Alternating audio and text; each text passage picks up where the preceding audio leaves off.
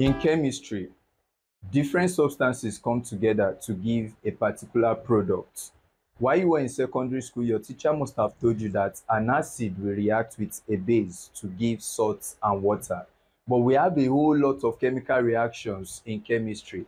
If you are given this set of reactions from A to D and you are asked to tell what type of reaction this is, will you be able to answer? If you are unable to, this is what we're about to talk about in this class today.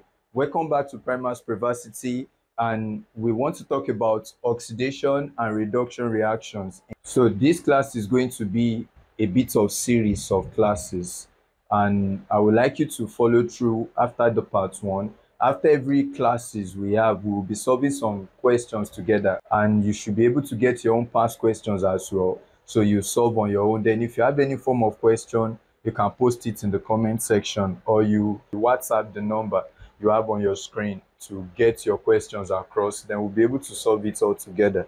So in this class, we look at the different types of reactions. We'll focus more on oxidation and reduction reactions, the definition of oxidation and reduction, and various examples. We'll look at oxidation numbers and how to determine the oxidation numbers for different elements we have in chemistry. Then after that, we'll focus on redox reaction, which simply means reduction and oxidation reaction, but in a new form. We'll look at redox reaction, and this redox reaction will be able to balance what we call a redox equation. Just like the same way you balance equation in stoichiometry, there are some equations that you will have to balance to in an acidic or a basic medium when you're talking about redox reactions. We will look at all these reactions one after the other, so please pay a full attention to this class. So first, let's look at all the different types of reactions we have in chemistry.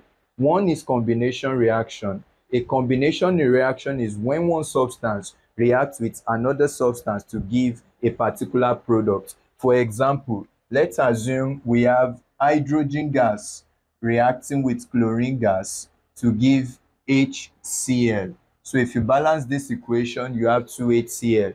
So this hydrogen gas directly combines with HCl to give us hydrogen chloride gas. So this is called a combination reaction. Now, there's another type of reaction called a displacement reaction. Displacement reaction happens when one substance displaces or sends away another substance from its salt. For example, let's say I have zinc reacting with copper sulfate. Then the blue solution of the copper sulfate gradually disappears as a result of zinc displacing copper in this reaction. So we can have an equation like zinc sulfate plus copper at the end of the reaction. So looking at this reaction, this is called a displacement reaction because zinc was able to displace copper, that is, send away copper from copper salt. Now, when you're talking about displacement reaction, it is very, very important to understand what we call electrochemical series. Electrochemical series is a table that talks about how easily an element can donate or give out its electron. In this series, one of these elements can displace the other from its salt. If you look at the zinc and copper we're talking about here, you will see that zinc is above copper in the electrochemical series. Now, that means that zinc can easily displace copper in an equation. If I have a solution that has calcium and maybe zinc together in an equation, then calcium can easily displace zinc in such reactions. Let's look at another form of reaction that we can just take for as an hypothetical example. Let's say I have calcium reacting with zinc sulfate. In this case, I can have calcium sulfate plus zinc. Now, the calcium being above in the electrochemical series is able to displace zinc from its salt. So this is called a displacement reaction. And don't forget, in the electrochemical series, the ions that are above are likely to displace the other substances from their equation. Another thing is that when you look at group 7 elements, going from fluorine to chlorine to bromine to iodine, when you look at these reactions, fluorine is the most electronegative element. Fluorine can displace these other substances from their salt. For example, let's say I have fluorine plus potassium bromide. Now, I can have an equation like this: potassium fluoride and bromine gas. So looking at this equation, we have fluorine is able to displace potassium from this equation. So I can have 2 here, I can have 2 here. So if you look at this reaction, it is also called a displacement reaction. Now let's look at this reaction. Is it possible if I have chlorine gas plus potassium fluoride? Now in this equation, is this equation possible? Are you going to produce potassium chloride and fluorine gas? Is it possible? No, because fluorine can displace chlorine, but chlorine cannot displace fluorine in a chemical equation. So this is what we are talking about in this case when we're talking about displacement reaction. Another form of reaction we talk about is decomposition reaction. When you're talking about decomposition reaction, it's just like opposite of direct combination that I talked about initially. Decomposition reaction is a salt splitting to give 2 products. It can be 2 or more products. Let's say we have CaCO3 solid. This salt is going to split. When it splits, it gives us CaO plus CO2. So from the word decomposition, it means it splits. So this guy splits to give us these 2 products. So this is a form of decomposition reaction. Now when you're looking at this reaction, so when you combine a substance with another substance to give a single substance like this, we call it combination reaction. But when you go from a single substance to give 2 or more products, we call it decomposition reaction. So quickly, let's look at the next one. The next type of reaction is double decomposition reaction. In a double decomposition reaction, it is actually a form of precipitation reaction. You take 2 salts, 2 soluble salts, mix them together. The two salts exchange their ions. When they exchange their ions, they give a precipitate and 1 soluble salt. So for example, this is like what I'm saying. If I have salt AB reacting with salt CD, they exchange their ions that they have. So you can have AD plus BC. In this case now, AB had to split, CD splitted, and they had to add them together to give us the product. Now, let me give you an hypothetical example. Let's say lead nitrate, PbNO3, reacts with NaCl.